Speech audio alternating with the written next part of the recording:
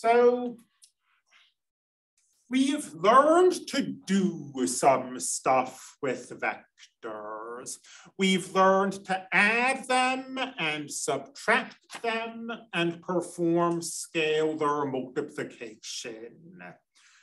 And vectors, even though it's not always useful to think about them in this way, vectors are just a special kind of matrix.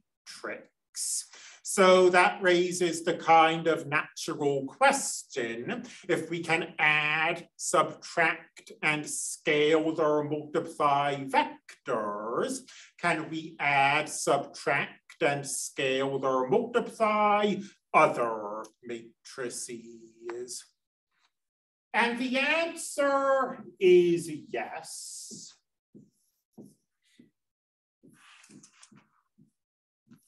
And it's done in what I would describe as the natural way. Just like we can only add or subtract vectors of the same size, we can only add and subtract matrices of the same size. And it's done component-wise. So first row, first column, first row, first column. We add those together.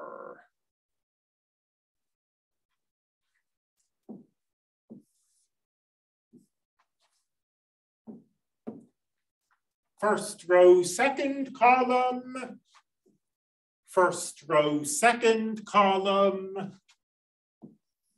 We add those together.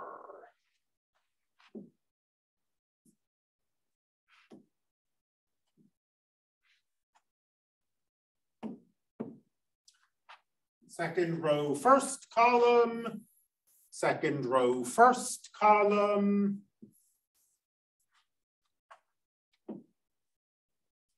And finally,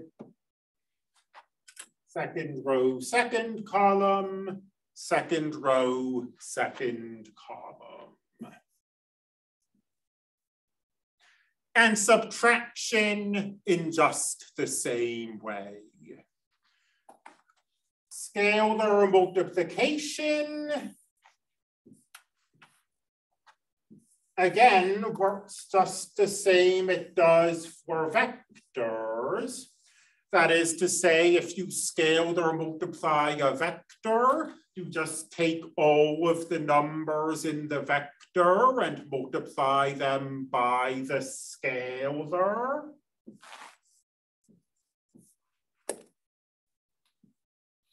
Same thing with matrices.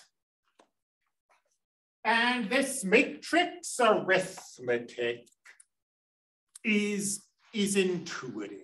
It acts in the way you'd expect it to act. And we'll summarize that. And even though I told you not to memorize it, this list of properties that matrix arithmetic has may hopefully look familiar because it's exactly the list of properties that I said vector arithmetic has.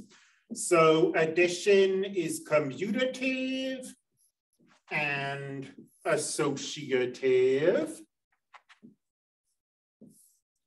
The zero matrix doesn't get any special notation. We just write the number 0 and you use context clues to figure out that this must be the matrix of all zeros. But adding 0 doesn't do anything. Adding a matrix and its additive inverse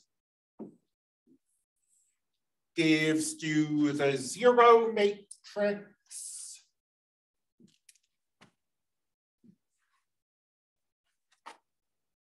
Multiplication distributes over addition. And this happens in a few different ways. If you're adding the matrices, multiplication distributes over addition. And if you're adding the scalars, multiplication distributes over addition.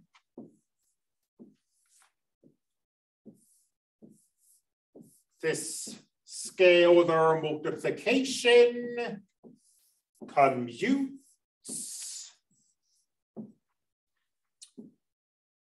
And scalar multiplication by 1 doesn't do anything.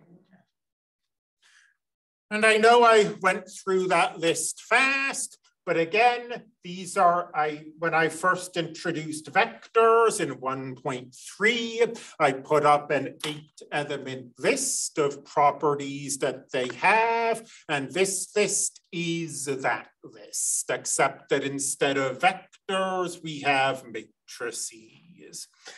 And once again, the take-home message of all of this is that this acts the way you'd expect it to. These are all very normal properties that the real numbers have. The real meat of this section, though,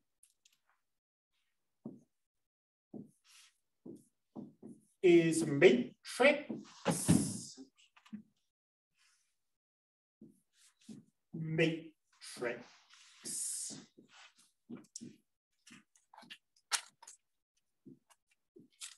Multiplication.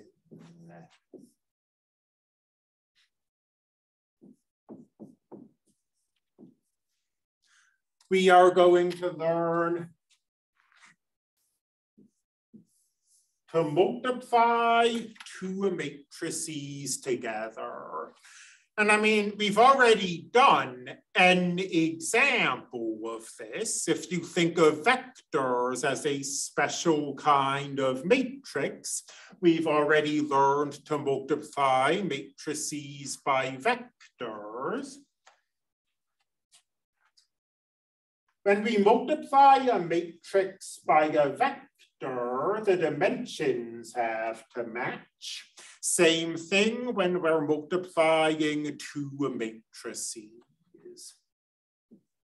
And when I say the dimensions have to match, I mean that those two inside numbers have to be the same.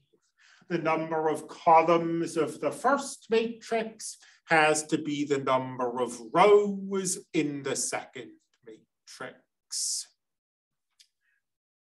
And the way we define this multiplication is not immediately intuitive, but it's basically the only way we could define this multiplication.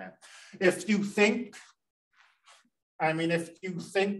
of addition and subtraction, and you say, well, why don't you just learn to multiply matrices that have the same size? And we'll do that multiplication component-wise, just like we do here. That has all kinds of problems. First of all, as I say, vectors are matrices, and we've already learned to multiply matrices and vectors, and matrices and vectors aren't of the same size, and that multiplication we do isn't component-wise like this. So if we defined multiplication that way, we'd have sort of two types of matrix multiplication, which I guess wouldn't be the end of the world, but also, I mean, at the end of the day, it can be hard to think of it when you're learning theorems and stuff, but this is applied math. If we learn to multiply this way, it doesn't give us any useful applications. And that, at the end of the day, is really why we don't do it. If we define matrix multiplication in the way we're going to, we get all sorts of powerful applications to all the areas you can imagine. We'll talk about linear regression, that's done this way. We'll talk about applications to probability. Anyway, though, I've put this off long enough, and maybe I've kind of oversold it. It's a little weird, but not that weird. We've already seen the main idea, which is that we often think of matrices as being basically vector storage units. That is to say, we often think of the columns of a matrix as being vectors that are just sitting next to each other. And if we think of B in that way, then the product A times B isn't that unintuitive. We're just going to take each of these columns and we're going to multiply it.